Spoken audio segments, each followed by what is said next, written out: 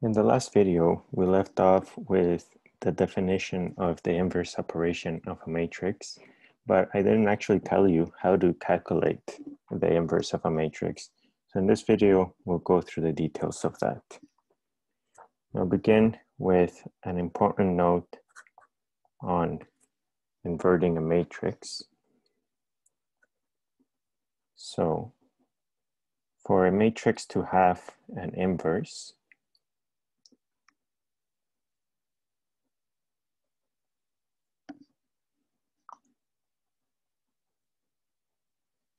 it must be a square matrix. However, the important thing to keep in mind is just because you have a square matrix doesn't guarantee that it will have an inverse.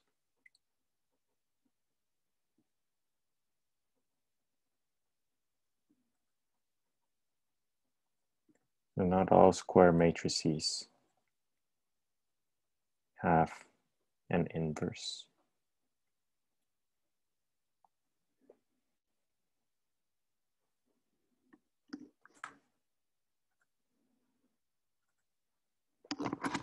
All right.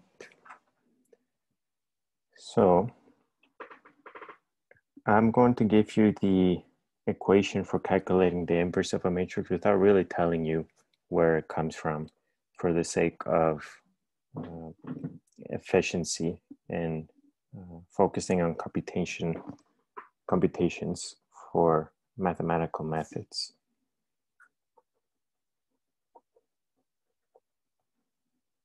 So the inverse of a matrix A can be calculated by the following equation. So the inverse of A is equal to this quantity. All right, here C is known as the cofactor matrix of A. That of A is the determinant of matrix A. And for now, you can just think of it as the determinant being a number associated with a square matrix. If you want a different interpretation, you can look at the 3 Blue 1 Brown video posted on Quarkus on determinants.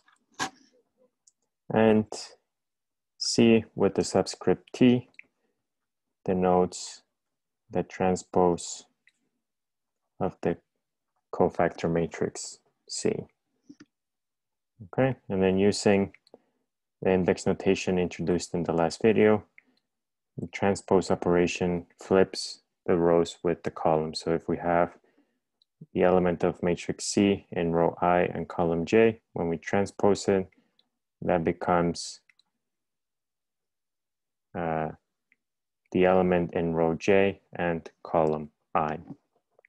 And we'll see how to do this with an example shortly. So how do we build this cofactor matrix?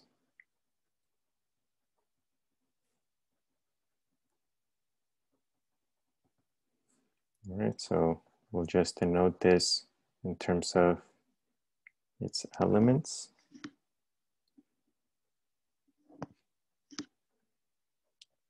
So it has to be a square matrix.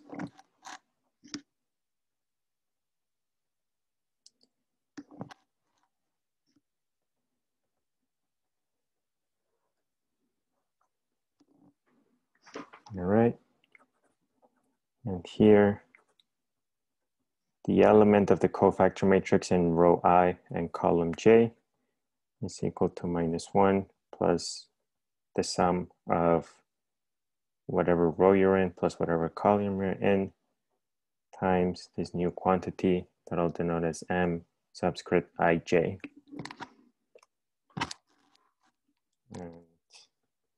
This is known as the minor of row I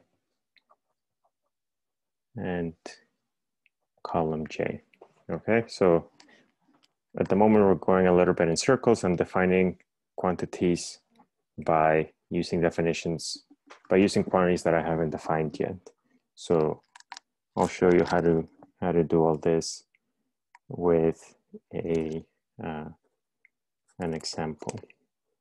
All right, so we'll begin by considering a general 2 by 2 matrix with elements A, B, lowercase c, and d. All right, and we want to build a cofactor matrix of matrix A. So the first element of the cofactor matrix is given by -1 to the power of 1 plus 1, because we're in the first row and first column. And then the minor of row I and column J is determined by finding the determinant of the submatrix once you've removed row I and column J. So what do I mean by that? If we're looking for the minor of row 1 and column 1, we need to remove all of row 1, which is over here, and we'll remove all of column 1, which is this over here. And what we're left with in this case is just a single number d. So we don't need to worry about how to calculate determinants quite yet. We're just left with a number. So the cofactor element C11 is just equal to this quantity. The cofactor element C21 begin in the same way. It's -1 to the power of 2 plus 1, because we're looking at row 2, column 1. And then to calculate the minor of row 2 and column 1, we remove the second row. So we remove all of these quantities and we remove the first column. And what we're left with is this number b. So the minor in this case is just the number b. And you should convince yourselves that the last two cofactor elements are given by this. So this c is the c over here. And the last element is -1 to the power of 2 plus 2. And the minor of row 2 and column 2 is just a. So you remove this one and you remove this one and you're just left with this element. So this means that our cofactor matrix is given by D minus B minus C and A. All right. And since we need the transpose of our cofactor matrix, I mentioned before that the way you do this is you flip the rows with the columns. So the element C11, if you flip the rows and the columns, you're still left with 1, 1. So the D remains in place. For element C21, if you flip it, it now goes to position 1, 2. So this now goes over here. Likewise, whatever you had in C12 now comes into the position of C21. So the minus C over here is transposed to be over here. And then this one, if you flip the rows and the columns, you're still left with 2, 2. So the A remains in place. Okay, so this is the transpose of our cofactor matrix. So in the last video, we had defined the inverse of a matrix as satisfying this quantity. So when you multiply A by its inverse, you're left with the identity matrix, which for a 2 by 2 has the following form. Okay, so if we plug in the formula for this, we are left with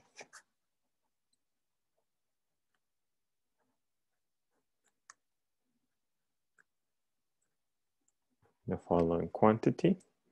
We know what our matrix A is. We know what our matrix C transpose is, but we don't yet know how to calculate the determinant of our matrix A. So we'll leave this as an unknown for now. And if you multiply out matrix A with the transpose of the cofactor, what you're left with is the following matrix. And you should verify this as practice for making sure you understand how to do matrix multiplication. Okay, and we said that this quantity has to be equal to the identity 2 by 2 matrix. So each one of these quantities divided by the determinant of A has to equal 1. So this means that the determinant of A has to equal AD minus BC for a 2 by 2 matrix.